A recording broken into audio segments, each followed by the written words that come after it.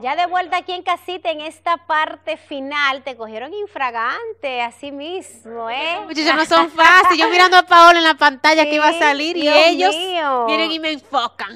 Mire, señores, y ya en esta parte final de este Tu Toque del Mediodía, nosotros vamos a continuar con algunas informaciones locales que tenemos para cada uno de ustedes. Videlquis, ¿cuáles son las informaciones locales? Bueno, así es, Paola. Lamentablemente, señores, hubo un naufragio en el fin de semana en el Bajo Yuna, en el cual 3 personas oriundas de distintas localidades de esta parte de nuestra provincia, digo de la parte del Bajo Yuna, perdieron la vida.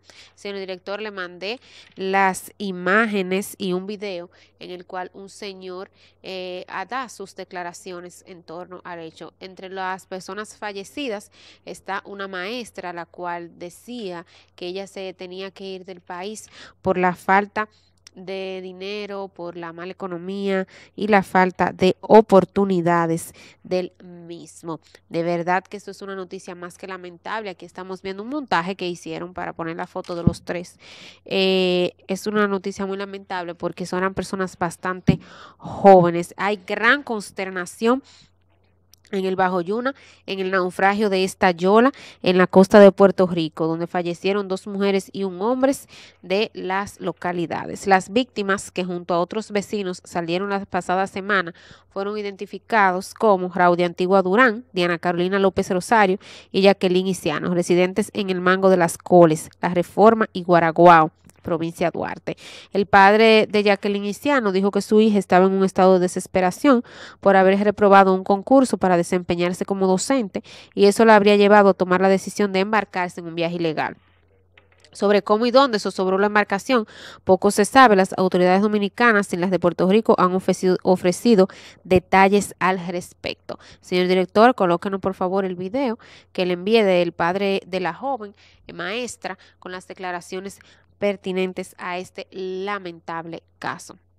Si no tenemos el video, pues vamos a pasar con otras informaciones que tiene mi compañera Paola Estrella. Mira, Videlquis, hablando de la información que tú nos acabas de dar, de verdad que me llena de mucha tristeza saber cómo jóvenes de nuestro país, de nuestra amada República Dominicana, se forjan estudiando, se gradúan, son personas profesionales, entonces no tienen la oportunidad de poder desarrollarse. Mira cómo esta maestra decidió pues irse del país por esta vía, pues si ella decidió, fue porque no, como tú dijiste, no había tenido la oportunidad de poder dar clases, ser nombrada en el gobierno, pero también esto le sirve para otras personas que se hacen profesionales en este país, que no solamente es irse hacia otro país. Entonces usted no puede por una vía, pues busque por otra, busque otro tipo de trabajo, porque no queremos seguir dando estas informaciones de que pierden la vida jóvenes en nuestra República Dominicana y más así como el naufragio. Tenemos a Roberto con nosotros, tenemos a Roberto con nosotros, ahí está. Bueno, adelante Roberto. Bueno, tenemos problemas con la conexión con nuestro querido Roberto Neris, pero vamos a continuar con las informaciones, Paola Estrella. Así es, miren señores, ciudadanos del residencial Montebello presentan denuncias por reclamo de agua potable. Vamos a escuchar, señor director, el video que les enviamos. Adelante. ¿Puede enseñar su nombre? Francisco Guzmán. ¿Cuál es la problemática de usted en este residencial? Bien, nosotros aquí somos 24 propietarios. Tenemos un servicio contratado con INAPA, donde pagamos 4.160 pesos mensuales y no recibimos servicio de agua. Solamente cuando le da Pena con nosotros, abren la llave y nos llega que ni siquiera se llena la cisterna. Tenemos que pedir 2 y 3 camiones semanales a 1.800 pesos de... ¿Cuánto que total están pagando de servicio? 4.160 mensuales. ¿Ustedes tienen su recibo? Un segundito que ya una persona que el servicio de INAPA. Pero una pregunta, ¿ustedes pagan 4.000 cuánto mensual? 4.160. Y encima de eso, ustedes piden un camión de agua, ¿tienen que pagar cuánto? Bueno, ahí pudimos escuchar el residente de de este residencial Montebello, pues que se está quejando, pues de él también nos dice que si se atrasan unos cuantos días, pues automáticamente INAPA pues lo multan, pero entonces cuando no le envía el servicio, ellos nos tienen pues a quien quejarse o multar. Pero para eso, qué bueno que nosotros podamos dar esta información. Nuestra compañera Videlquis Duarte pues va a abordar un poco más de ese tema. Adelante, Videlquis. Sí, Paola, gracias. Sí, así es. Lastimosamente, nosotros habíamos hablado en semanas anteriores, estamos pasando por una crisis, una sequía en todo el país. Recuerden que yo puse unas imágenes en las cuales se ve la presa de Rincón. Esta presa está en unos niveles, anteriormente estaba en 114 metros aproximadamente, ahora mismo ha bajado un poco más debido a que no llueve. Señores, no está lloviendo en la provincia, no está lloviendo en el país, pero en la provincia de Duarte aún menos. En Bonao quizás está lloviendo un poco, a veces llovizna, pero no lo suficiente para que el tema de la sequía de agua pueda solucionarse. En este caso, lo vamos a dar seguimiento. Bueno, vamos a hacer conexión con Roberto Neris. Adelante, Roberto. Ya en estos minutitos, ¿verdad?, que me puede conectar, nada, no sé si hablaron de la nueva artista que salió ahora, Margarita Cedeño. Ya lo colocamos, ya, Roberto. Cantamos y todo aquí. Y no sé si hablan del Alfa, que igual que nosotros ha hecho eco de que en República Dominicana, principalmente aquí en la ciudad de Santo Domingo, debe de construirse un estadio a nivel. No sé si hablaron de eso. Vamos a escuchar un poquito al Alfa cuando solicita a través de nuestro colega y amigo Techi Rodríguez sobre un estadio a nivel de República Dominicana. Escuchemos.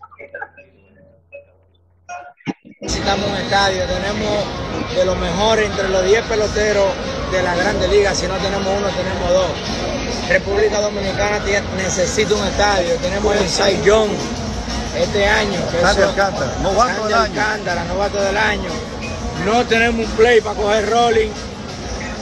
Atención, presidente Luis Abinader, que va a estar aquí, ¿verdad? Claro, no podemos achacárselo al presidente porque estos son sus primeros 4 años. Sí. Pero han pasado miles de presidentes y no nacen un estadio. Y hemos visto que en Venezuela hicieron un estadio en 2 meses. Vamos a entrar aquí, señor director.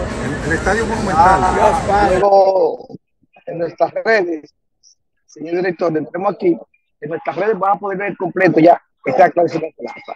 Señor director, con el número 5, quiero agradecer a la Asociación de Cronistas, a Croarte y a Premio Soberano, que el día de hoy nos invitaron a un encuentro con todos los nominados, o sea, con todos los renglones que han sido nominados por primera vez a Premios Soberanos. Agradecerle a la directiva Croarte Filial Santiago, así como también a la directiva Croarte Santo Domingo, y también a los productores de Premios Soberanos. Hoy, Dios mediante, estaremos allí en un conversatorio que estarán haciendo con todos los que somos nominados por primera vez, en este caso representando a nuestro espacio, el Toque del Mediodia. Agradecerle a todos los ejecutivos de Acroarte, reiteramos, y de Premio Soberano.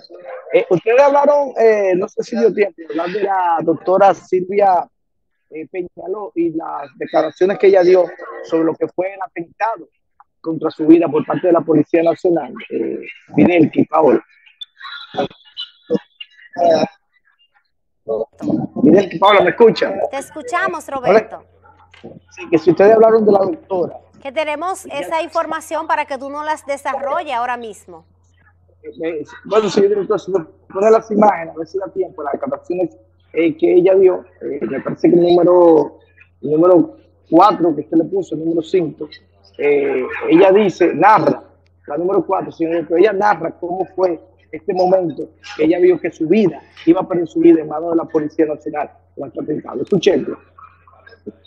Oraba con esa pistola, se me apuntaba mi cristal. Estoy viva y estoy viva porque Dios entendió que no era mi fin. Ahí había ángeles cuidando mi vehículo. Dios decidió darme otra oportunidad en la tierra porque entiende que tengo un propósito. Bueno, entramos aquí, señor director. Entonces, ya aquí para yo te voy a tratar de explicar el programa, porque realmente no nos va a dar tiempo. Te voy a dar con estas imágenes. Atención, Paola, Videlquis. Ya esto la traigo por aquí a comer marisco. Esta imagen aquí en la playa, si no te vi el programa, para calmar un poquito los ánimos en lo que es nuestro querido país, la República Dominicana. Así que tengan buen provecho, Videlki, Luis y Paola. Nos vemos mañana, Dios mediante. Así es. Mañana, si Dios nos lo permite, un programa más aquí en casita, el Toque del Mediodía. Este programa fue presentado por Asociación Duarte, adaptados a tus necesidades. Ya ha llegado el toque del mediodía, el Primo Neri con su equipo estelar. Actualidad, deporte, noticias, cocina, tecnología, te divertirás. Y digo,